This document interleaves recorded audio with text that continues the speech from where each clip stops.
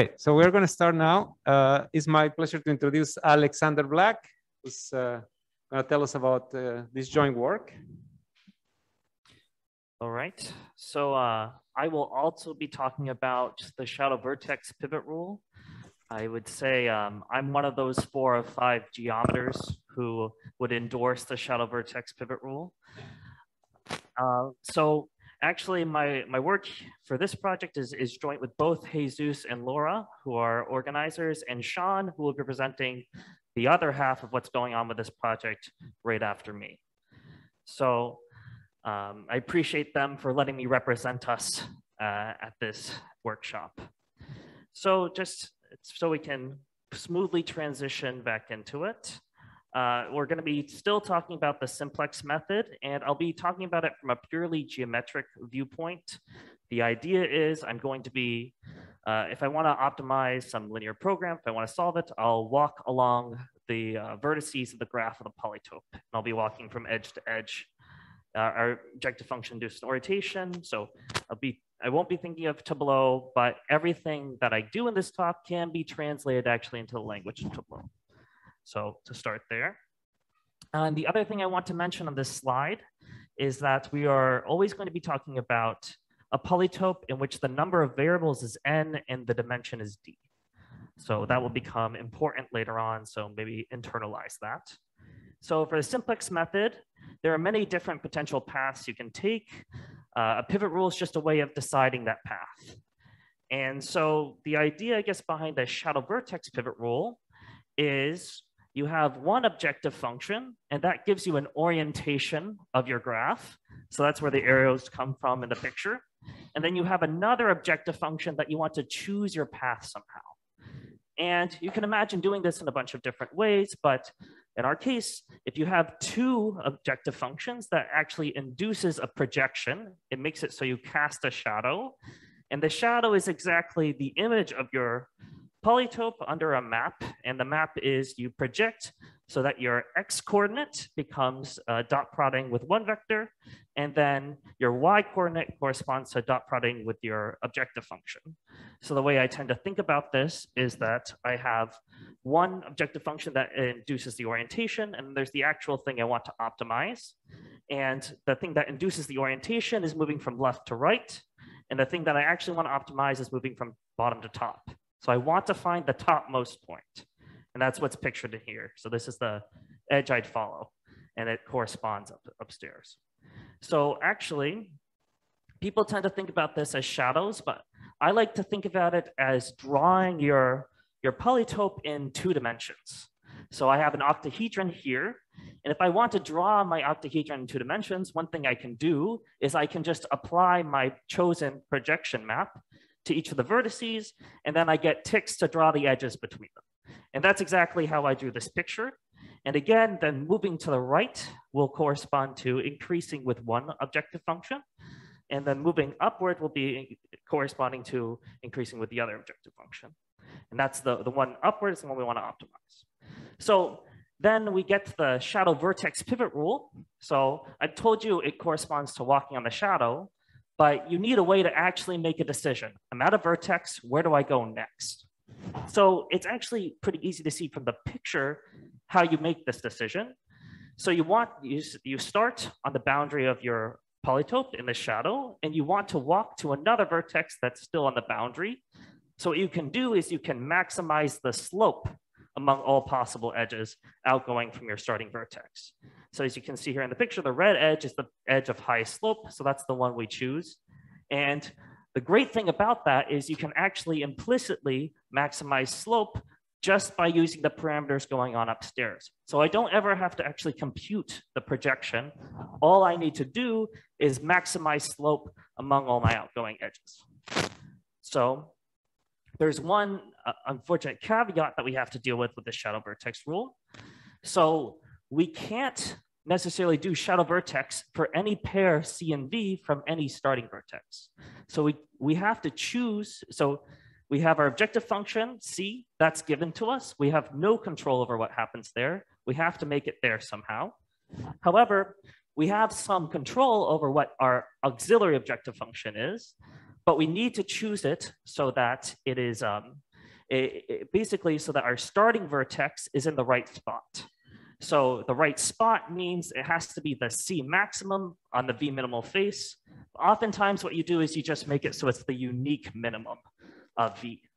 So you have to start at the unique V minimum to walk across top. And in the picture here, I can show you exactly what happens when you don't do that. So if I start at this red vertex, I maximize my slope, I'll end up stuck all the way to the right. But that won't allow me to actually make my way up to this purple optimal vertex. So this is key for understanding what's going on with the shadow vertex pivot rule. So before I move on, this will be critical to understand what's going on here, since my perspective is a little bit different from Daniel's. Does anyone have questions on this? All right, so I'll move on. So we're not actually going to be talking about a pivot rule for general linear programming. We're going to be looking at a very special kind of polytope. We're going to be looking at 0-1 polytopes. So these are linear programs on polytopes in which all the vertices, all the base feasible solutions, are vectors in which their coordinates are either 0 or 1. So lots of polytopes from combinatorial optimization are like that, and we'll even be talking about them a little bit later on. So in our paper, we define two new pivot rules. The slim shadow vertex pivot rule, which will work as sort of choosing a nice shadow. So we'll give you an exact way to choose a good shadow to follow. And otherwise, it'll be exact like general shadow. So it's about choosing a nice V from any given starting vertex. And then there's the ordered shadows vertex pivot rule, which is instead of choosing one nice shadow, we'll basically systematically keep following different shadows until we reach the optimum. So also, for the remainder of the talk, and thing I need you to keep in mind is we do prove some general results about shadow vertex. And when we do so, we will always mark our polytope as Q, but many of our results are only for the case of 0-1 polytopes. And in that case, we'll mark our polytope as a P. So keep that in mind as you are watching and reading. So, all right, let me get down to our results. Why is it interesting to define these pivot rules?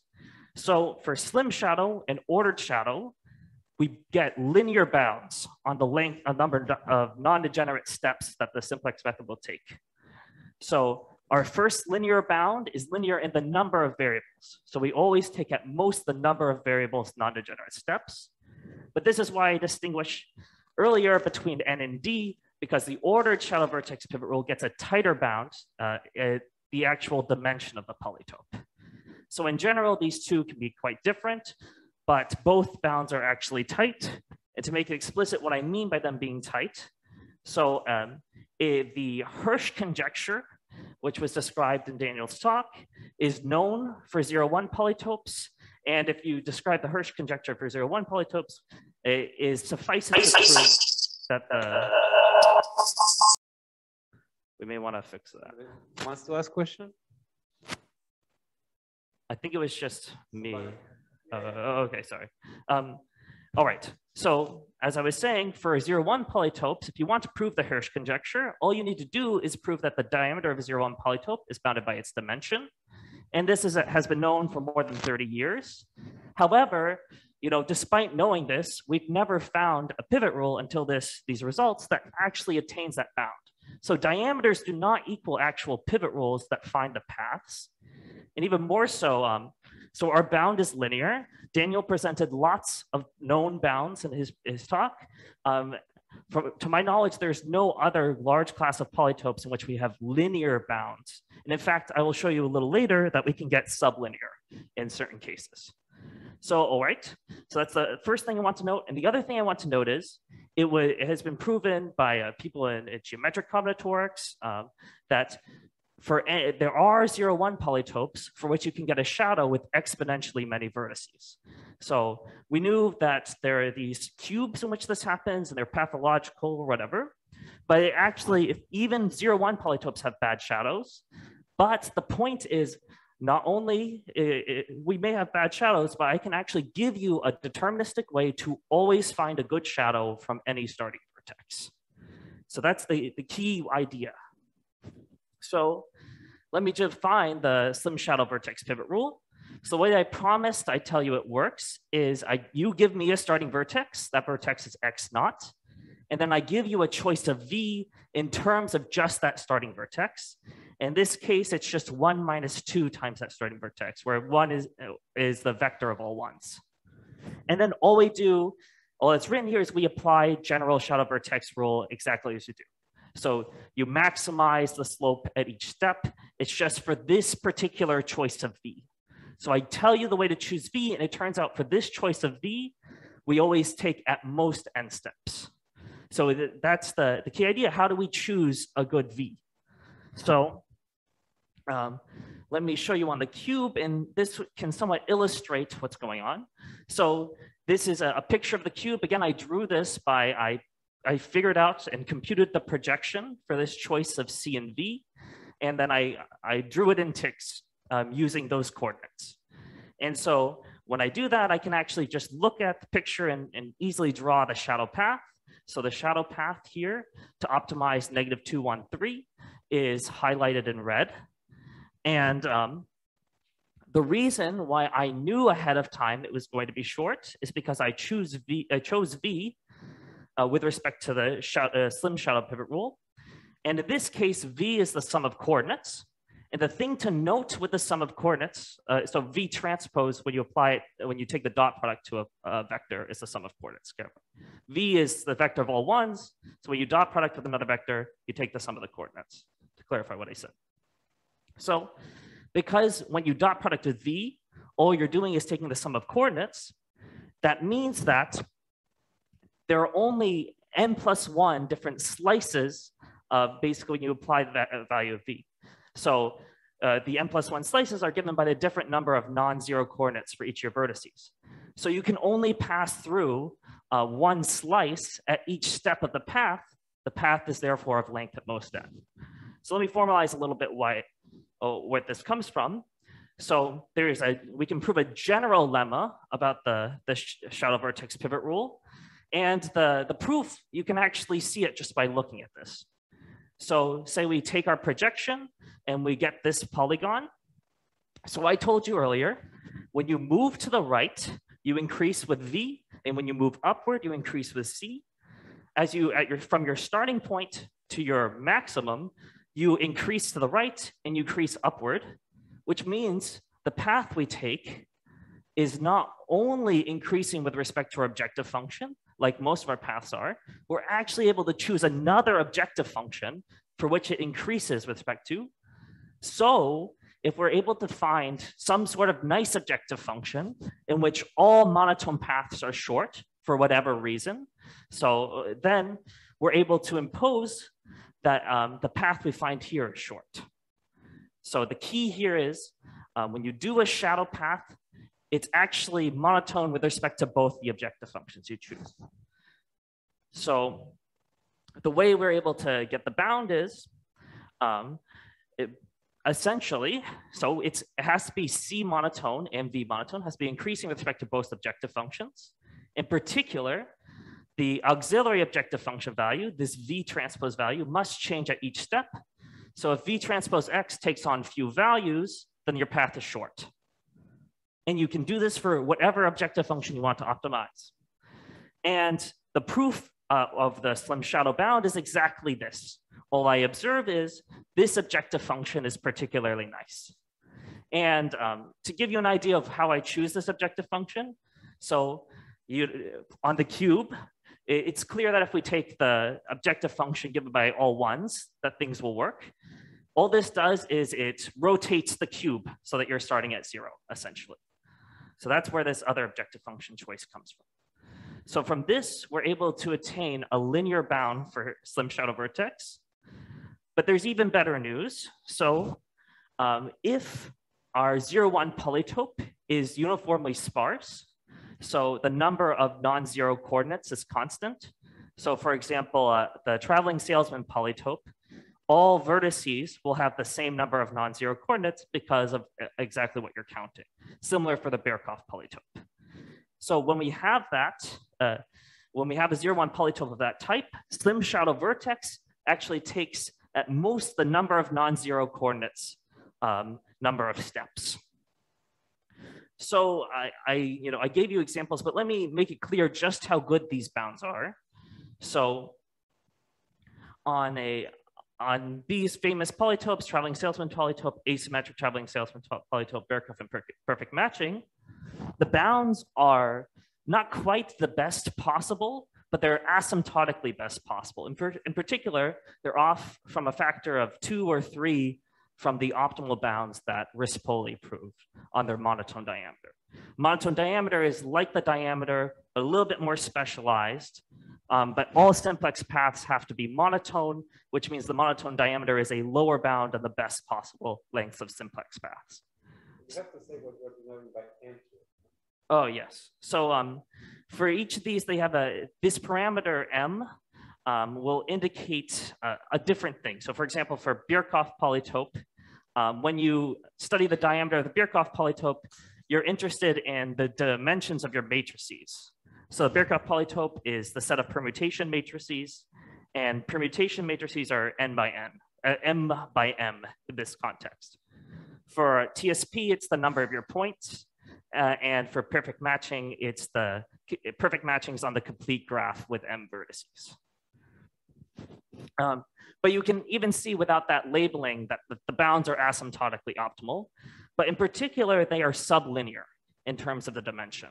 So for a Birkhoff polytope, the dimension is asymptotically m squared. So our bound is actually sublinear. It's root the dimension. So, okay, that takes care of what we're able to find for slim shadow. I will move on to ordered shadow. Does anybody have any questions on slim shadow? Yes, Daniel? So I was just curious, I mean, is there any reason these bounds wouldn't extend to like polytopes with vertices in, 0, 1 to the k as opposed to 0, 1? So it's a good and very natural question.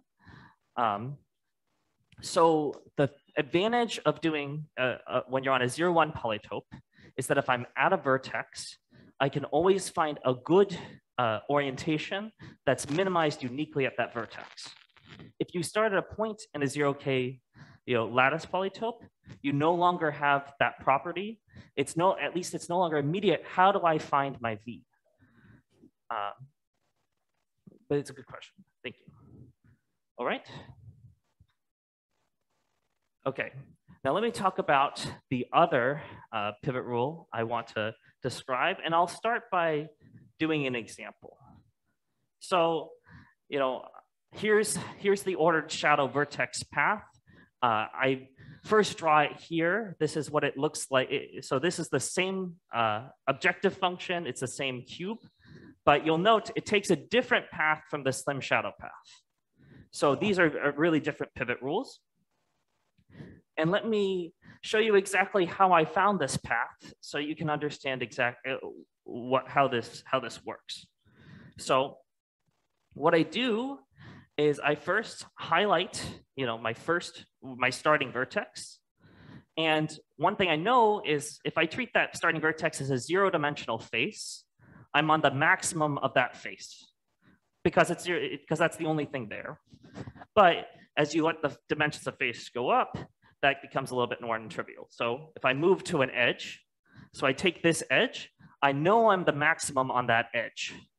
So I don't move anywhere. However, I may increase the dimension of the face. And now, if I'm not the maximum of the face, so I move to the maximum. And again, I do that for the whole polytope at this point, for the whole cube. And I look, am I the maximum of that face? No, so I take the step and I'm able to move to the global maximum.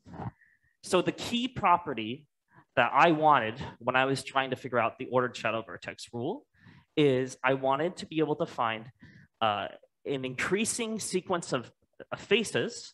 So each face is included in one other. This is called a flag, such that at each step, I'm always at the maximum of one of those faces.